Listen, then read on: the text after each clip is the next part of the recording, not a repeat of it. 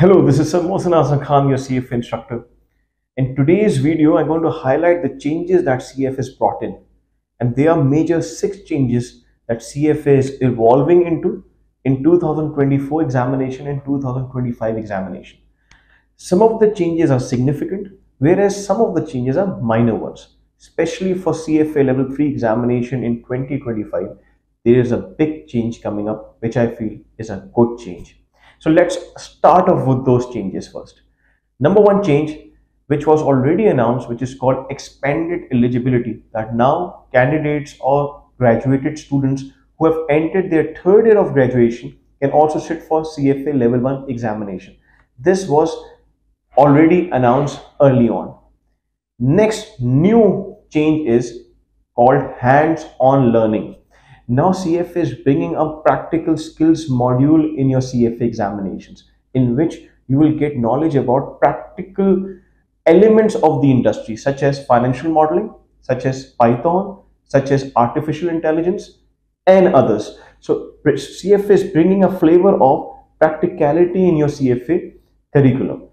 Such practical modules will not be testable.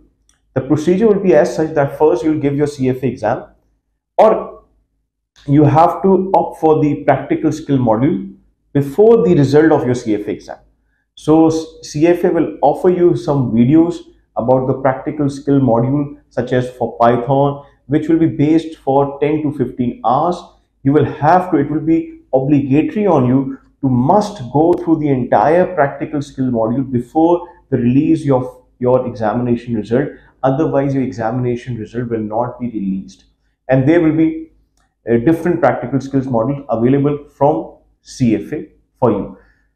Obviously, because of the introduction of practical skills module, the preparation time might go up than 300 hours bracket, because early on CFA used to believe that 300 hours is more than enough for your CFA examination. And for that purpose, in order to maintain your preparation time within 300 hours, they have brought the third change, which is called focused curriculum, meaning that CFA will be deleting some very basic topics in their curriculum, because they believe as students are coming from their graduation, they know few of the basic items, such as time value of money, such as certain basics of microeconomics and others, so that those areas will no longer be testable in CFA examination, and they would be substituted by the practical skill module that you will have to cover up in order to get your CFA examination result. I repeat, practical skill module will not be testable, it will not be graded, but you will still have to undertake it, you will have to undergo it, so that you can receive your examination result. I believe this is a very good change, because this will bring up practicality skills as well, and these practical skills module will be available for each level, level 1, level 2 and level 3 examinations. Fourth change they are bringing up is a practice pack, which will offer additional 1000 practice questions, which will offer additional 6 mocks by the CFA body, which is also a good sign that they are bringing up further practice questions, because CFA believes that practice makes the result of a candidate even better. Even the CFA portal already have numerous questions for practicing, but still they'll be bringing this practice pack, which will be optional for you to take it, and it will have a price on it. The price right now mentioned on their website is $300, for which you will get this package, or $299. You might check their website for it.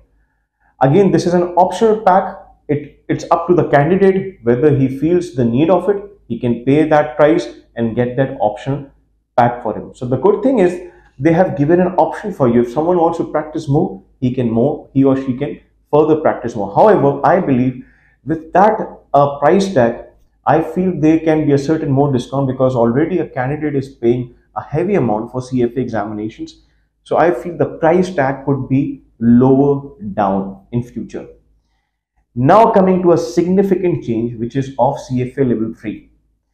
For CFA Level 3 examination, especially in 2025, CFA is going to be offering 3 pathways now. Before this, CFA used to offer just one pathway, which was traditional portfolio management. So basically in level 3, candidate used to specialize themselves in traditional portfolio management. Now further two pathways will also be available for their specialization, such as private markets, private investments. So now students or candidates of level 3 will have three pathways to choose from, and they can specialize in that pathway. Irrespective whichever pathway you choose, the 70% of the course of the level 3 will remain common whether you choose pathway 1, pathway 2 or pathway 3. But the 30% of the syllabus content will depend on your chosen pathway. This way, candidate in level 3 can choose the pathway in which they have more interest or in which they want to expand their career, they want to grow more. In case you have already chosen a pathway and you pass the exam with that chosen pathway, later on you want to switch your career and you want to study the other pathway as well.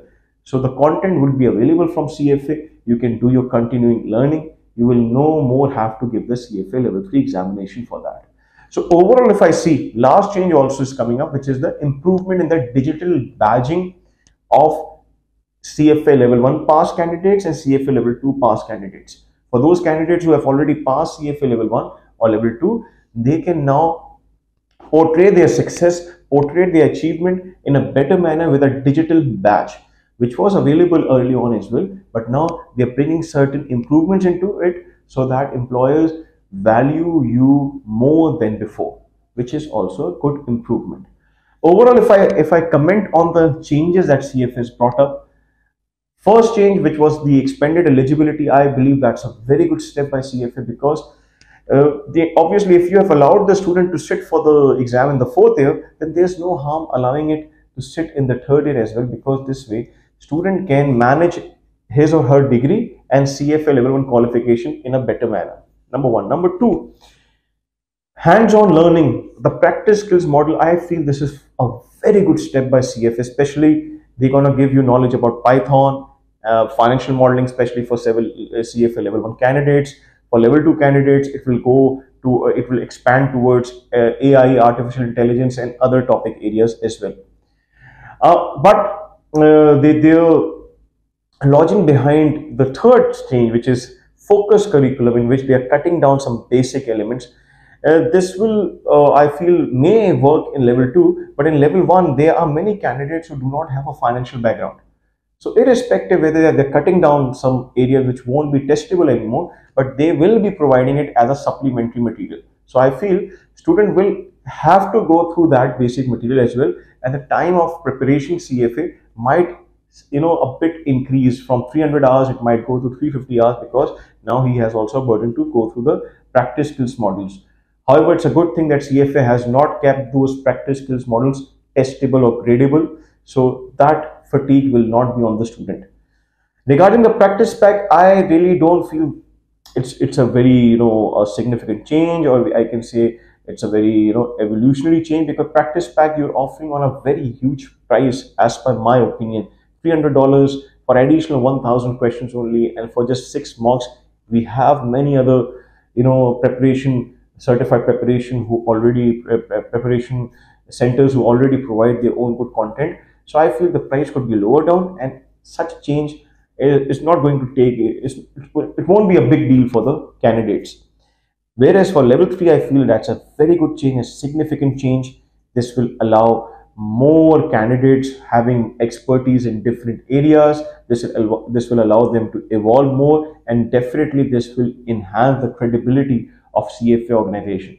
And the last change of digital badging, again, as I said, it's an improvement. There was already a digital badge before as well, so it's a kind of an improvement, or we can say kind of a promotion, that there are digital badges for CFA level 1, level 2 candidates. I hope this video will clear your doubts about the changes that CFA has come up, and you might have got my opinion as well on that. Thank you.